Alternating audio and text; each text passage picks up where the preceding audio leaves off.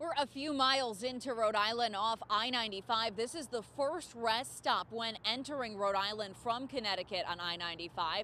This is where they're asking all out-of-state residents to pull into and speak with the National Guard. While it is mandatory to pull into this rest stop, it is not mandatory to answer their questions. However, they are handing everyone this packet of information about COVID-19. They say it's part of their effort to try and stop the spread. So cars are pulling into this rest stop.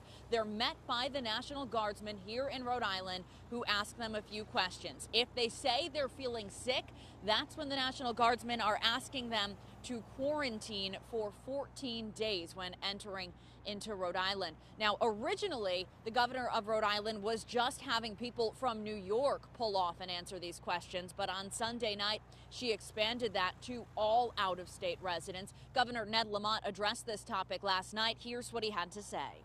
Gina's taken it a little. She has one highway that goes into her state. You know, that's on I-95.